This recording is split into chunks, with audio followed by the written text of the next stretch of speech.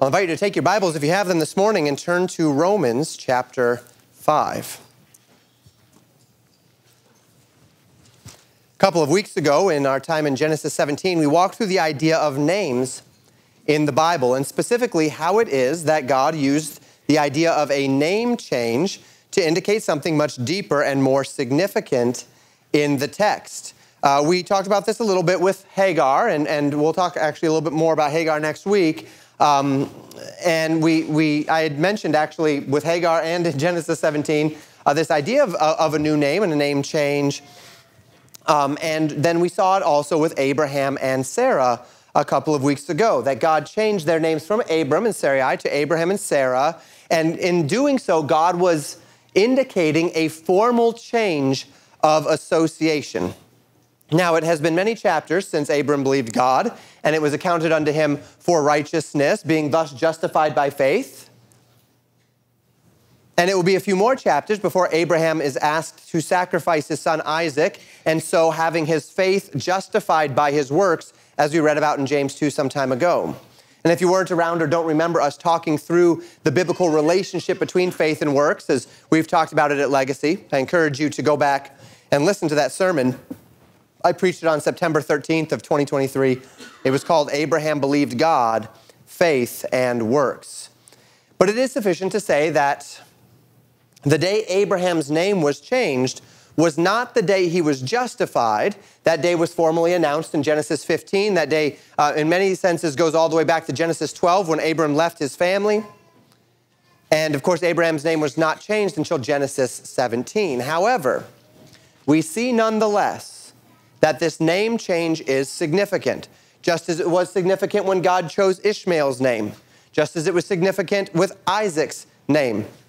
And even as God ordained the name of the sons of Abraham to be given to them on the 8th day at their initiation through the covenant of circumcision, Genesis well establishes that this name change, that this idea of a name as a part of the inducting into the covenant was something that was in fact important.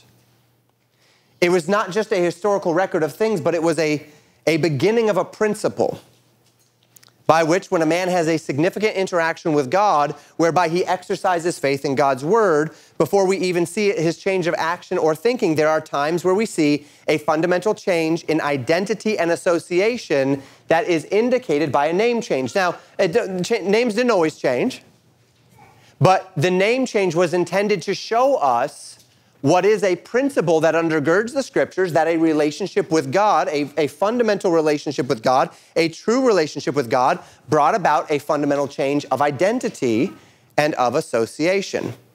And what we find in the Old Testament as this physical name change is actually a shadow of a principle that is realized in the New Testament in its fullest glory through the finished work of Jesus Christ and through the gospel. That when a man has a significant interaction with God, whereby he exercises faith in God's word, he puts his faith in Jesus Christ and in the gospel of Jesus Christ, he receives a fundamentally different identity and association. And that's what I would like us to walk through today on this New Year's Eve. Thinking through the year that is to come, thinking through this new year that starts tomorrow. Every man and woman who has accepted Jesus Christ as their Savior undergoes a fundamental change of identity at the moment of said faith. But the question today is, are we living in a manner that is consistent with the change of identity that we had at that moment of faith? And in order to think through this, I would like us to think through Paul's teaching in Romans 5 and 6. Now, as with all of Paul's letters, the book of Romans has a very distinct organizational structure to it. In chapters 1 through 5, we see Paul speak of the need and the reality of justification by grace alone, through faith alone, that men are condemned through their unbelief, that men's unbelief is confirmed through their wicked works, and that God then has declared all men guilty, all men under sin, that he might have mercy upon all men who would believe upon him through grace.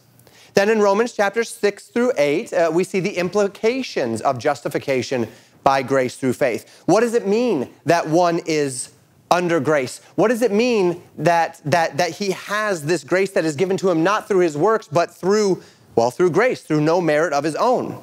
Does this mean that one who is under grace can sin without issue, can sin with impunity? What is the believer's relationship to sin? Once you've accepted Jesus Christ as your Savior, what is your relationship to your old nature, to your flesh, to your sin? Does the sin nature go away at the moment of justification? How should we understand our place in this world and in our own bodies under grace? And Romans 6 through 8 speak to that idea. Then in Romans chapters 9 through 11, we see what is more or less a parenthesis. It's very parenthetical in nature. What about the Jews? Paul addresses the question, if God's system is one of grace through faith, if Jesus Christ has fulfilled the law, and that law was ordinances that were against us to bring us to guilt, and Jesus Christ has thus fulfilled that in himself, if access to the promises of God comes through the finished work of Christ, well then what about all of the promises that God made to the Old Testament Jewish people? A people who still have and still do vehemently reject the person and work of Jesus Christ as Messiah. What about them? If God made all of these promises to them, and more or less the church has become an inheritor of the prophetic promises that were given to this people, does that mean that God has cast them off? And of course, Paul's answer in Romans 9 through 11 is God forbid. Absolutely not. God has not cast off his people whom he has foreknown. And then in chapters 12 through 16, Paul then kind of comes back to the more clear structure that we saw in 1 through 5 and then 6 through 8. In 12 through 16, he gets back to that more direct structure, more direct purpose. He teaches about what it looks like, practically speaking, to live under the economy of grace, how we ought to deport ourselves toward God, and even more so, how we ought to deport ourselves one toward another. And this is very common. If you look at all of Paul's epistles, they kind of carry this flavor. You could argue with Hebrews, but then a lot of people argue as to whether or not Hebrews is even written by Paul. But if you look at Romans, if you look at the prison epistles, if you look at Galatians, Ephesians, Philippians, Colossians, they all carry this sort of structure where Paul begins with doctrinal teaching. And then about halfway through the epistle, he transitions from the doctrine to the practical reality of the Christian life as it's lived based upon the doctrine he's just taught. And so he teaches the doctrine, then he teaches the practical application to that doctrine. And by the way, that's how I structure my sermons. And I do that because of Paul. I first teach the doctrinal structure or the narrative structure of what we're going through, and then we transition to what does that mean for us in our Christian life. And the reason why I do that is because Paul does that, and Paul's a very effective teacher in our New Testament, and so I found that I can probably do no better than to emulate him in that effort. Now, today we're actually going to focus in on Romans chapter 6, but to do so, I have to begin in Romans 5, because that's where the transition really happens from that 1 through 5 section of justification by grace through faith into what does that mean for us in our Christian life? And that's the question that I'm asking today. The question is, if I have newness of life, then what are the implications for how I'm supposed to be living? And that transition happens, the implication of that happens from Romans 5 to Romans 6. So I am still going to, of course, be jumping into context today. Anytime you're in a Pauline epistle, if you don't start at chapter 1, verse 1, you are very much jumping into context. It's unavoidable in a Pauline epistle. But I can't go back to the beginning. That would take too long. So we're just going to do the best we can starting in Romans chapter 5, beginning in verse 1. The Bible says this in verses 1 and 2 of Romans 5. Therefore, being justified by faith, we have peace with God through our Lord Jesus Christ, by whom also we have access by faith into this grace wherein we stand and rejoice in hope of the glory of God. Now notice we are here in Romans chapter 5, verse 1. We begin with a therefore.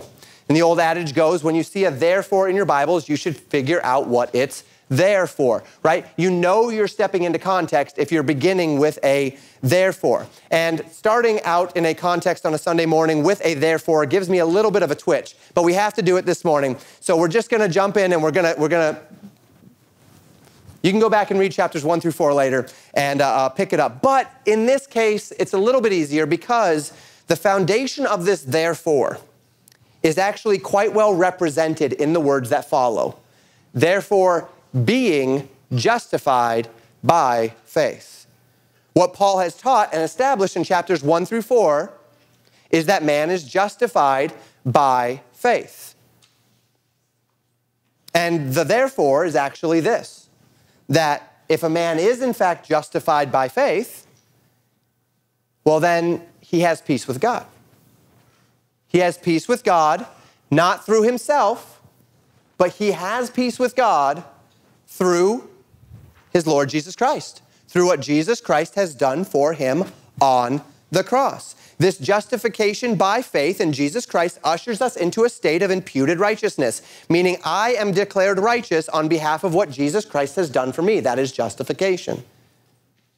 And that means that there's nothing between me and my Heavenly Father, not because I'm not a sinner, but because Jesus paid for my sin. So that being justified by faith, if I am justified by faith, if faith is what justifies me, and I have accepted Jesus Christ as my Savior, so that I have stepped by faith into that relationship, so that I am justified, then I have peace with God. Then I am in a place of peace with God, of reconciliation with God. All my sin was laid on Jesus on the cross, and the only sin then for which a man is accountable with regard to justification is the sin of unbelief. And at the moment that I exercise that faith in Jesus Christ and I step into belief, I am justified. Therefore, there is absolutely nothing between me and the Creator God. At that moment of belief, a man also, Paul says, gains access to grace, by which not only am I not resting under the judgment of my sin, but notice Paul says it is a grace wherein we stand. We do not just get grace, we stand in grace. It is the manner of living. It is our mode of operation to live under grace. And so that causes us to rejoice in hope of the glory of God. Hope in our Bibles is not a fearful longing of something which may or may not happen. Hope is a joyful and earnest expectation.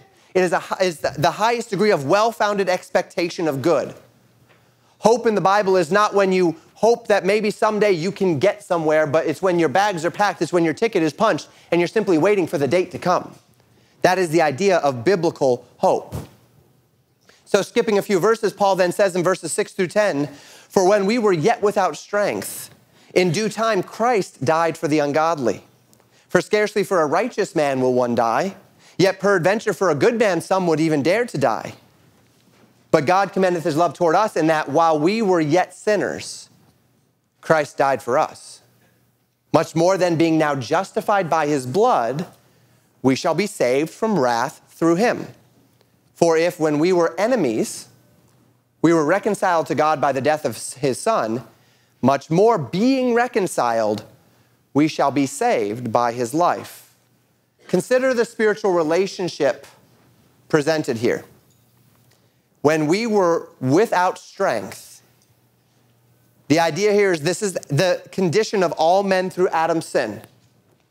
Through Adam's sin, we are sinners. We confirm that we are sinners by the things that we do every day. We are born with this sin nature, and a guilty man must pay. Even if you or I stopped sinning today, forever, we never once sinned again, which even if I can do that, I won't do that. But if I did, the problem is I'm already guilty.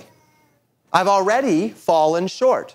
I am already without strength to do anything about what I have already, the debt I've already incurred. I already have no power and no provision in this world or in the next to fix the problem that I'm in. I have dug myself into a hole and I have no capacity to dig myself out of it. If I am guilty, then I must stand before the judge. And if when I stand before the judge, I am guilty, even if I stop sinning today and I live the rest of my life without sinning, when I stand before a righteous judge, I have already sinned. I am guilty. And if I am guilty, then I deserve the punishment. And the punishment is death. The wages of sin is death. Now, when we talk about death in the Bible, we recognize that physical death is actually a metaphor, right? The fact that man started to physically die, as we talked about early in Genesis, the fact that man started to physically die in the garden after he ate of the fruit of the tree of the knowledge of good and evil was actually a metaphor for something else that happened the moment he ate of that fruit. The moment that he ate of that fruit, he spiritually died. He was spiritually separated from God. And if my body ceases to function in a state, so I physically die, in a state where I am spiritually dead, where I am separated from the Father, where there is sin between me and the Father, then I must be separated from him for eternity. You say, well, Pastor, plenty of other religions solve this problem by saying that there's an opportunity in the afterlife. There's another chance. Well, except the scriptures say it is appointed unto man once to die, and after this, the judgment. Judgment comes after death. One death, and after this, the judgment. Then there's a second death, and the second death is for those that are guilty in that judgment. And so I have no power. I have no provision. The Bible says all of my righteousnesses, Isaiah 64, are as filthy rags before a holy God. No amount of money can earn my way into favor with God. No amount of time, no amount of penance can amount to even the smallest glimmer of God's holiness. I cannot attain unto his holiness. I have already fallen short. I am already guilty. I am already separated. So that I am truly, as Paul says here, without strength. But when I was without strength, the scriptures tell us, in due time, in the right time, when the time was fulfilled, Christ died for the ungodly. That's me. That's you. Scarcely for a righteous man would one die. For a good man, peradventure, some would dare to die. But God commendeth his love toward us. God loved me so much. God loved you so much. We might die for a righteous man. We might die for a good man. Under certain circumstances, we might be willing to give our lives for someone with whom we thought that their life was worth something. We might sacrifice our lives for our children. We might sacrifice our lives in order to uphold some sort of ideal that our country represents. We might do that. But who would die for wicked men? God commended his love toward us in that while we were yet sinners, Christ died for us. When I was the furthest thing from righteous that I could possibly be, Christ died for me. Jesus Christ the righteous did what I cannot do. He earned God's favor. He earned God's forgiveness for sin. He paid for it with his blood. He purchased my redemption. I was without strength. Jesus had all power. I had no power. Jesus died for me, so that through his death, I could be justified. Now, we've talked about that word justification. I've kind of defined it. When we talk about that word justification, it means that I am declared righteous on the basis of Christ's satisfying payment for my sin. I am declared righteous on the basis of Jesus' payment. That is me being declared righteous. That is me being justified. I owed a debt I could never pay. Jesus paid that debt for me with his blood. But Jesus did more than this. Jesus did more than just die to justify me. Much more, verse 9 said, being now justified by his blood, we shall be saved from wrath through him. Not just declared righteous, but reconciled to God through the death of his son. I'm not just begrudgingly released from guilt. God did not just say to Jesus, well, fine, if that's what you're going to do, if you're going to pay for it, I guess I have to accept it because you're righteous and this is what you chose to do with your righteousness. You chose to bear all this into the world. Okay, fine. I begrudgingly release them. I begrudgingly let them into heaven. That's not it. The Bible says that I am reconciled. Much more, I am reconciled. And being reconciled, I'll be saved by his life. I was not just begrudgingly released from guilt. I was brought close. I was accepted. Think about that. You were not just released from guilt begrudgingly. God did not just say, okay, fine, have those people if you love them so much. God said, this is right, this is good, this was my will. Now all of you who will accept him, come back to me with open arms. This is what God wanted. Jesus died on the cross because God so loved the world. Jesus died on the cross because it was the will of the Father that he should do so that we might be brought back to the Father. Jesus, and the reason why we know this is because Jesus didn't just die. Jesus died and he paid for our sin, but Jesus also rose again. And in raising again, he secured not just my forgiveness, but also my reconciliation. He brought not just forgiveness, but he brought life from the dead. Paul goes on then to establish the very theological foundation for this truth. And while this is not the point of our time together, the expression is poignant and beautiful, so I want to read it together. Verses 12 through 19, I'm skipping a few verses here and there for time, but Genesis, been there for a while. Romans 5, verses 12 through 19, the Bible says this. Wherefore, as by one man sin entered into the world, and death by sin, so death passed upon all men, for that all have sinned. For until the law, sin was in the world, but sin is not imputed when there is no law. Nevertheless, death reigned from Adam to Moses, even over them that had not sinned after the similitude of Adam's transgression, who is the figure of him that was to come. Adam was a type for Christ. But not as the offense, so also is the free gift. For if through the offense of one many be dead, much more the grace of God and the gift by grace, which is by one man Jesus Christ, hath abounded unto many. And not as it was by one that sinned, so is the gift. For the judgment was by one to condemnation, but the free gift is of many offenses unto justification. For if by one man's offense death reigned by one, much more they which receive abundance of grace and of the gift of righteousness shall reign in life by one, Jesus Christ. Therefore, as by the offense of one, judgment came upon all men to condemnation, even so by the righteousness of one, the free gift came upon all men unto justification of life. For as by one man's disobedience many were made sinners, so by the obedience of one shall many be made righteous. Notice the focus here. Notice what doesn't come into the picture here.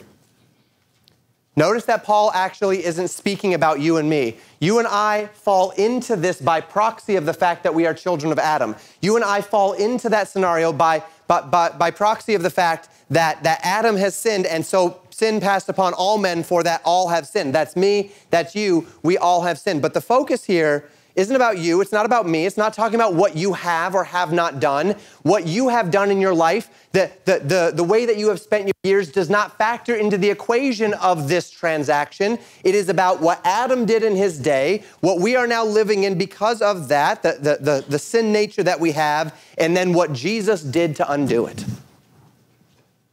When we were without strength, it is here that Jesus did for you what you could not do for yourself. By Adam's disobedience, many were made sinners, but by the obedience of this man, Jesus Christ, shall many be made righteous. Pastor, does that mean that everybody is now saved, that everybody has been forgiven? Well, in a sense, everyone has been forgiven, but was everyone saved? No.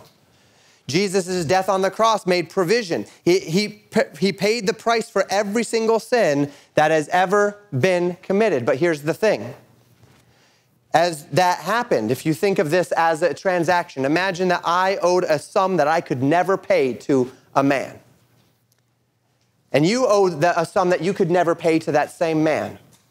And I looked at you and I said, I'm going to pay off your debt. And you'd look at me and say, you're crazy. You can't even pay off your own debt. You can't even pay off the interest on your debt. How are you going to pay off your debt?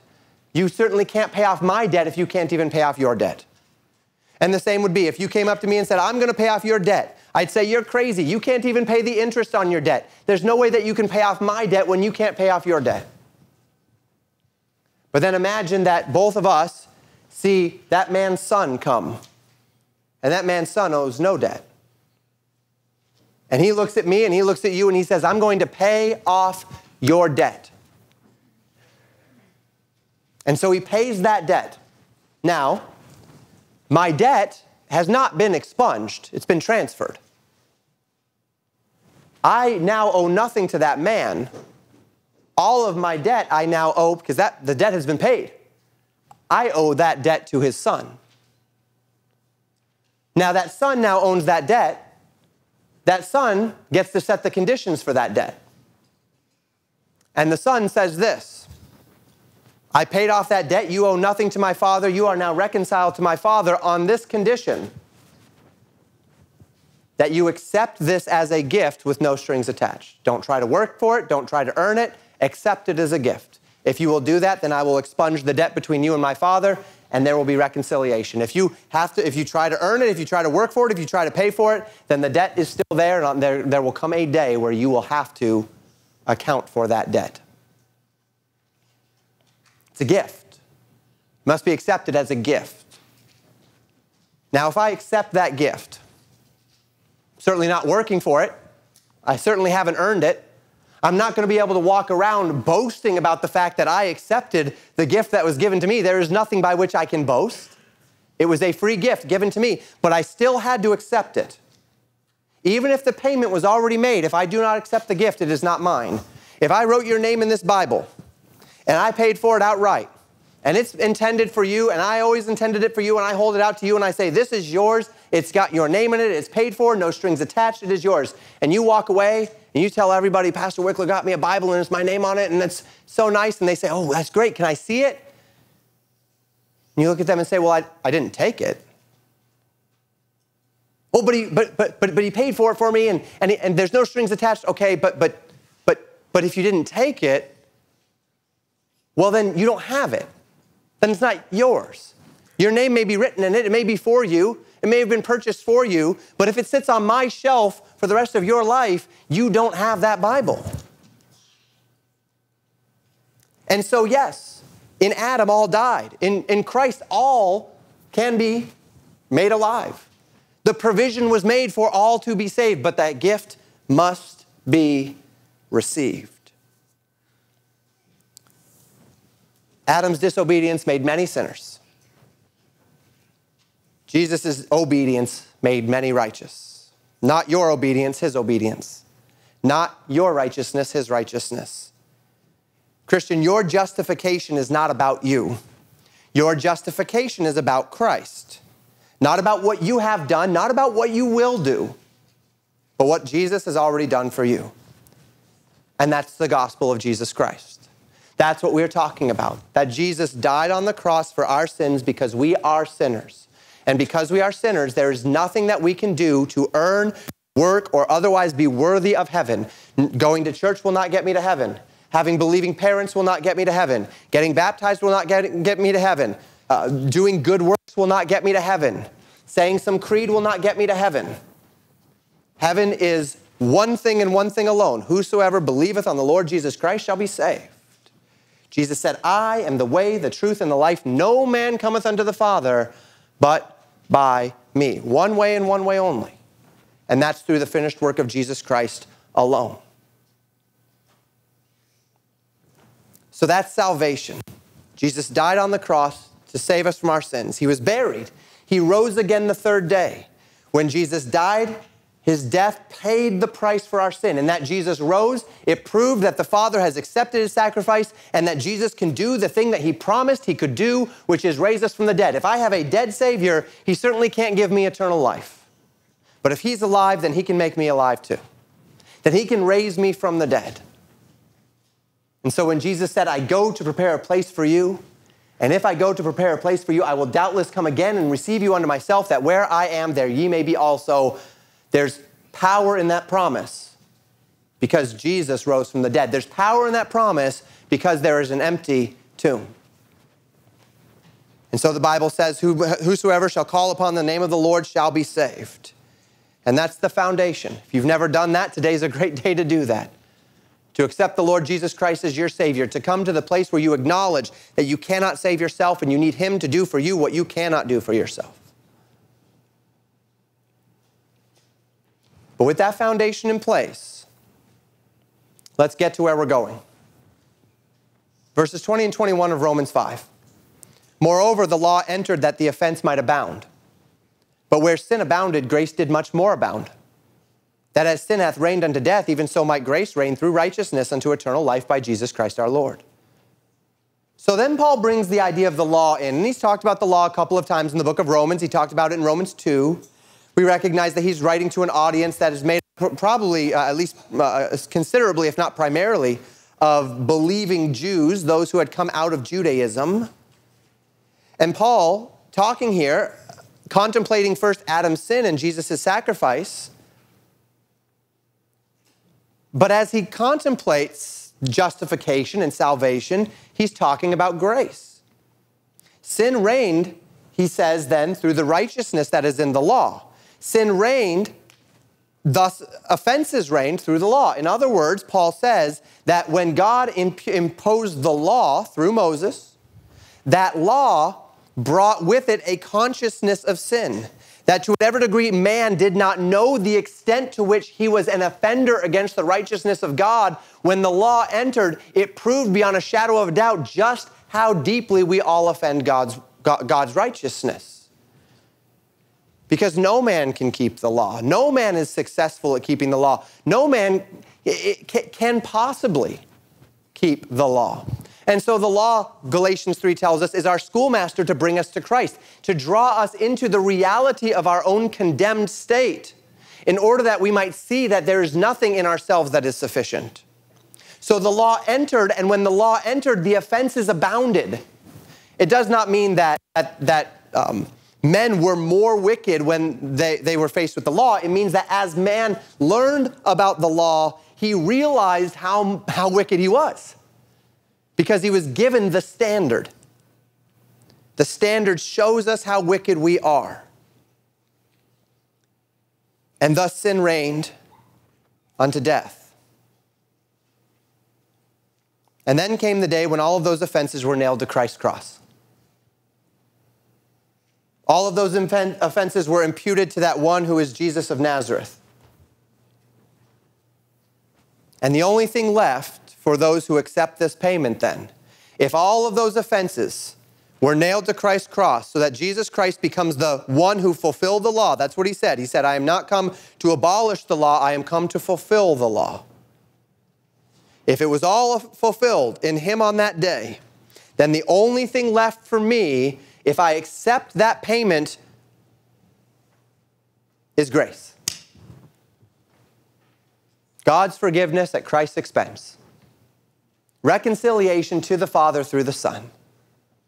Not through me, not through my church, not through my parents, through the Son, through Jesus Christ. Where sin abounded in my life, where sin abounded in your life, grace did much more abound. And in any normal spiritual context, this would be terrifying. To see sin abounding in my life. It would be damning. It would be eternity ending. But it isn't, because where sin abounded, grace did much more abound. Grace is more than equal to my sin. That as sin reigned unto death, even so grace reigns in me unto eternal life through my Savior, Jesus Christ. I'm redeemed by the blood of the Lamb. I've been given a new name. My identity is not in myself. My identity is in the one who died for me. I am covered with the blood of Jesus Christ. When God sees me, he does not see the sin of Jamen Wikler. He sees the righteousness of Jesus Christ. Clothed in Christ's righteousness, grace reigns supreme. Okay, good, wonderful, powerful. All that is mine. Christ is mine. I am his. Reconciled to the Father. Great. There's my introduction this morning. We're now at the foundation where we can build onto what we're supposed to talk about. Let's get to the point. Romans chapter 6, verses 1 through 4. What shall we say then? Shall we continue in sin that grace may abound? God forbid. How shall we that are dead to sin live any longer therein? Know ye not that so many of us, as were baptized into Jesus Christ, were baptized into his death? Therefore, we are buried with him by baptism into death, that like as Christ was raised up from the dead by the glory of the Father, even so we also should walk in newness of life. Christian, you're under grace. Okay, great, under grace. I have eternity settled now. I have the home in heaven. Grace abounds in my life. Where sin abounded, grace did much more abound. To whatever degree I can sin, grace is beyond capable of covering that sin. It is beyond capable of handling the task of my sin. Great, now I can do what I want then, right? I'm free. I'm free to sin with impunity. If grace abounds much more than my sin abounds, then I can sin and grace is there to catch me every time. I am finally free to indulge my flesh without any reservation, without any remorse, without any fear of punishment. Jesus died so that I could be the authentic me, the sinful me without hesitation or regret, right? Wrong. That's not it at all. If you think that, you've missed it. But maybe not in the way you think you've missed it. You're right, Pastor, you're right. That's not what the Bible says. What the Bible says is that because I've accepted Jesus Christ as my Savior, I'm condemned to live a boring life where I can't do all the things that I want. I'm condemned to struggle for the rest of my life against myself, doing that which God wants and not doing what I want, becoming effectively a spiritual slave to a very hard taskmaster for the rest of my life. You're right, Pastor. That's the Christian life. I have to give my money, and I have to give my time, and I have to give my freedom, and I have to give my will, and I have to give it all to this guy who did this thing for me as some sort of grand manipulative scheme whereby he's blackmailing me into doing what he wants. The great opiate of the masses, right? Religion. Well, if you think that, you've missed it too. Not only are either of those not what Christ died for, not why Christ died for you. That's not why Christ took on your sin. Not only is that, of course, despite to the Spirit of grace, but it makes no sense. Jesus did not die in order to give you leave to sin, nor did Jesus die in order to force you against your will to do things. See, sin isn't freedom, Christian. There's no freedom in sin. Everybody sins. We're all capable of sinning. You know what's hard? Not sinning. That's the hard thing. Sin is not hard. Sin is natural. But here's the problem. Sin is awful. Bitterness is awful. Anger is awful. Lust is awful. Gossip is awful. Dishonesty is awful. There are things that give me temporary benefit.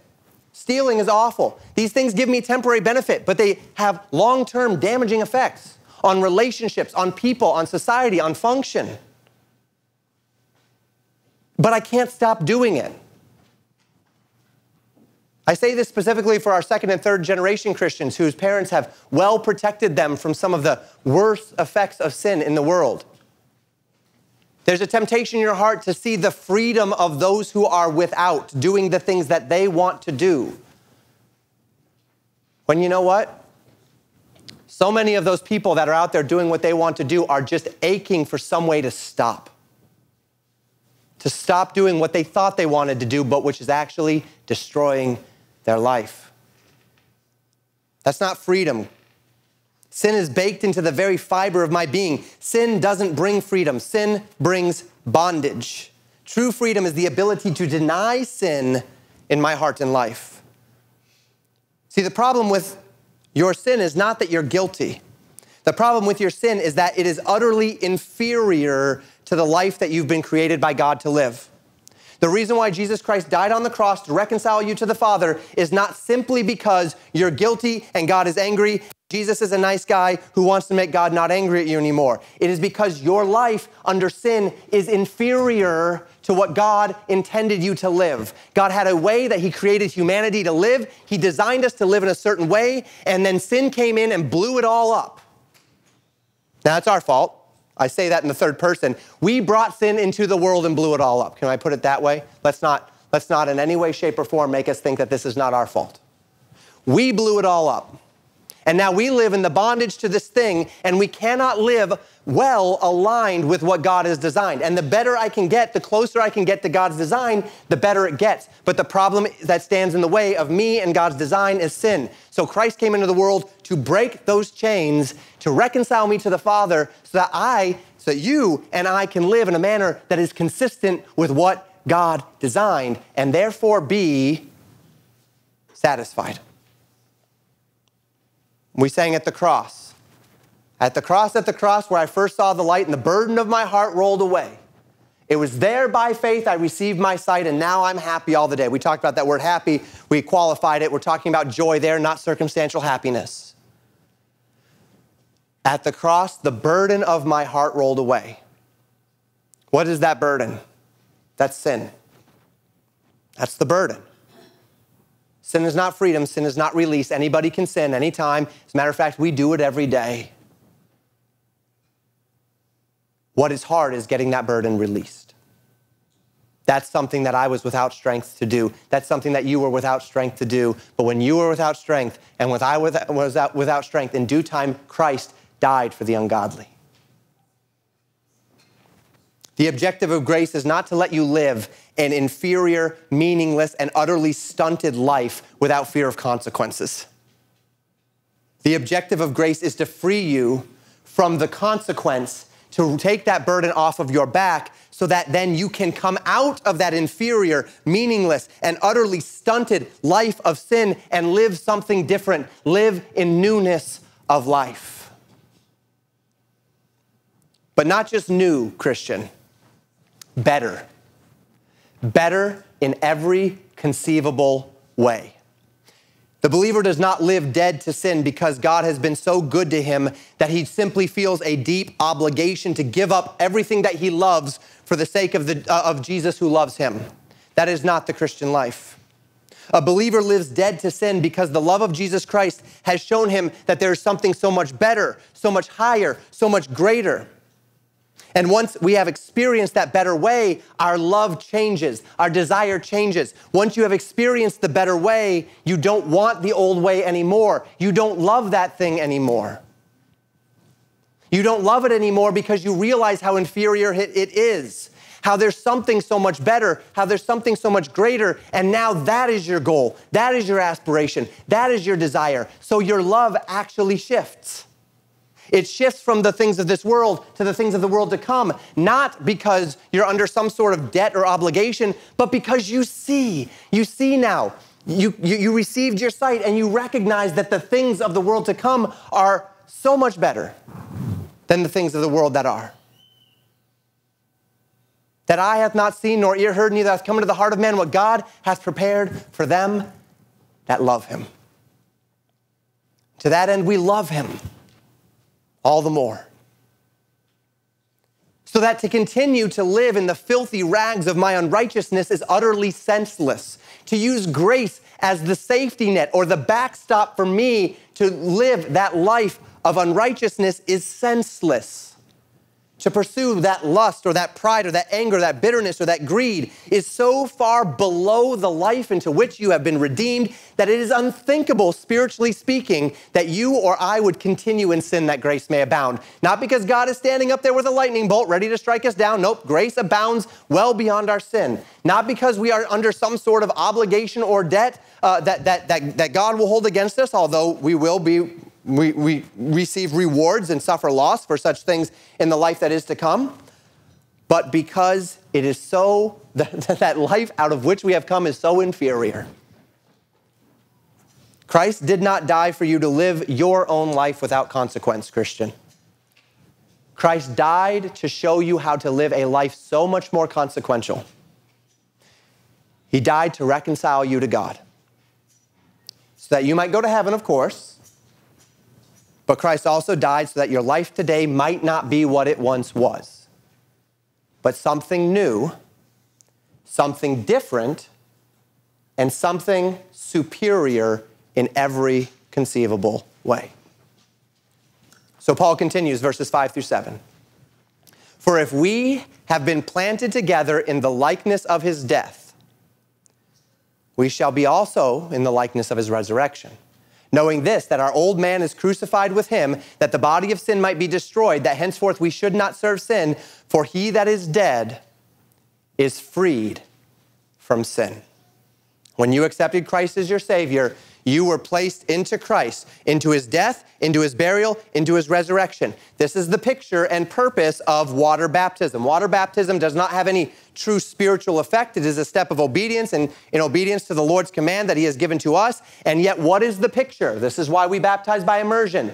Buried with him in baptism, raised to walk in newness of life. The picture as the person goes underwater is that of him being buried, to demonstrate to the world your death to the association of the world and your life to the association of Jesus Christ, that you've been given a new name, that you have been born again. And the reason why this is so significant is because one who is dead is freed from sin. If I have died, then sin has no more power over me because I am dead. But you didn't stay dead, did you? Now, if I as a pastor were to baptize someone and I were just to put them in the water and hold them down there, they're dead. I mean, they'll be dead, but like, I pull you out. If I'm a good pastor, I pull you back out of the water, right? I don't just leave you in the water because you don't just stay dead. You raise to walk in newness of life. You come back out of the water. You come out of the grave. Let's continue reading, verses 8 through 11. Now, if we be dead with Christ, we believe that we shall also live with him. Knowing that Christ, being raised from the dead, dieth no more, death hath no more dominion over him. For in that he died unto sin once, but in that he liveth unto God. Likewise, reckon ye also yourselves to be dead indeed to sin, but alive unto God through Jesus Christ our Lord. You didn't just die with Christ, Christian, you rose with him too. And just as Christ rose and death hath no more dominion over him, so too you are risen with Christ, and death has no more dominion over you. To this end, Paul says, reckon it to be so, account it to be so, believe it to be so.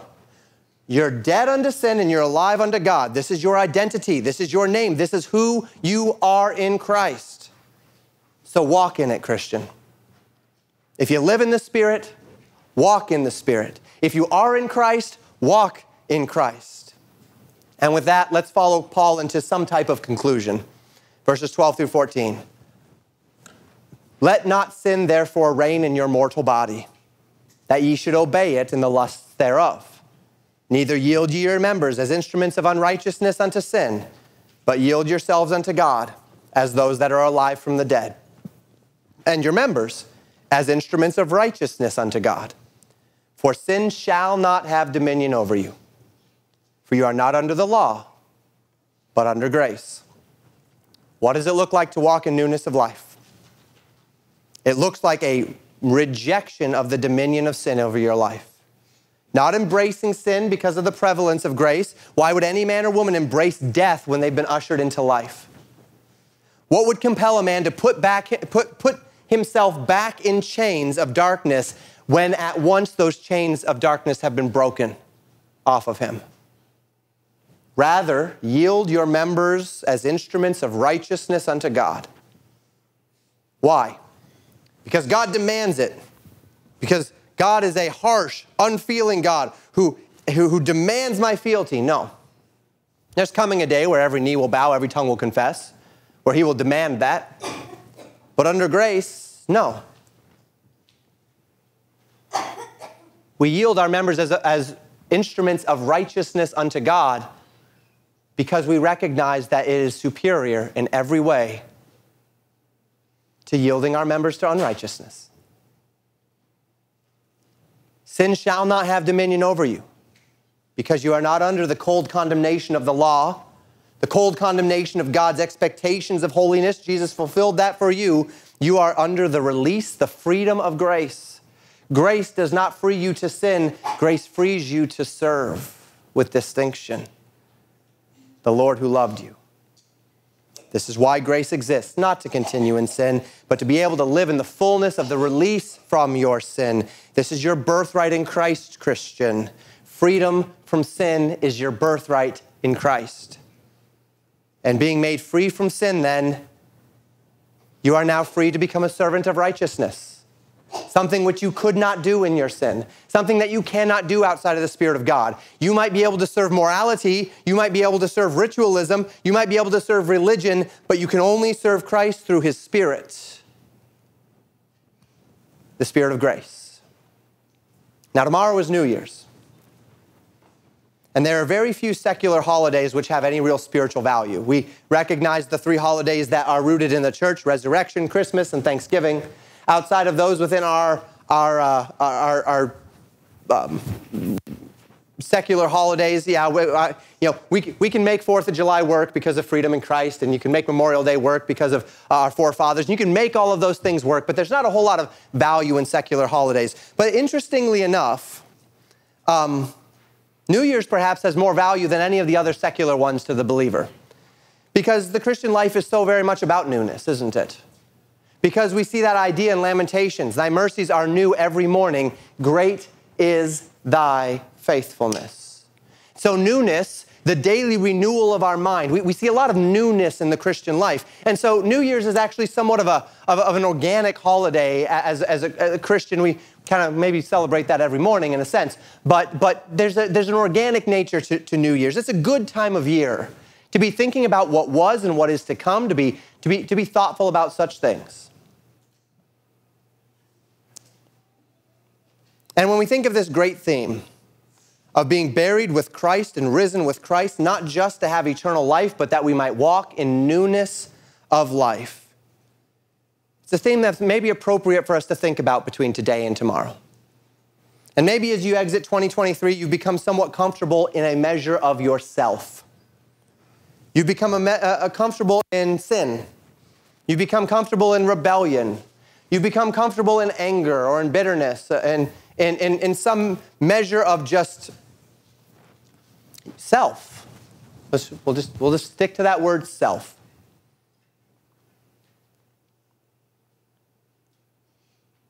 And this carnality wears on you pretty comfortably.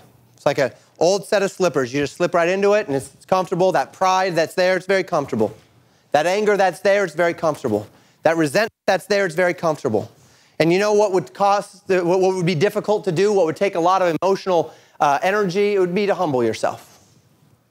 It would be to make things right with those that are around you. It would be to cast off the old man with his affections and lusts and put on the new man created in Christ Jesus under righteousness and holiness. And that would take some work. And you know what? Maybe you haven't gotten around to that. But maybe as you step into a new year, there's a bit of invigoration. There's a bit of energy. There's a thought toward what could be. And you're not just interested in what's comfortable or what's easy, but you're maybe interested in a little bit more right now.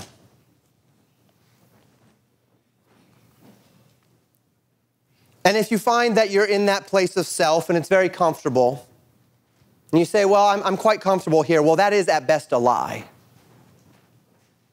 That carnality hangs on you like filthy rags, Christian. Rags which have already been discarded by the King of Kings. Rags intended to be buried with Christ that you've gone and you've put back on for one reason or another, but they don't need to be there. And Christ took those away, and they were to be buried with him in order that you might put on the royal garments of your sovereign king, and that you might walk in that newness of life with that new name, with that new identity, with that new association. And maybe you've gotten a little bit comfortable falling back into the old association, falling back to the old name, falling back to the old identity. May I encourage you in this new year. God has withheld nothing good from you in this life. Everything that is good, God has made provision for you to live into in his righteousness and in virtue. The pleasures of sin always come at a cost, and that cost is always far greater than its reward.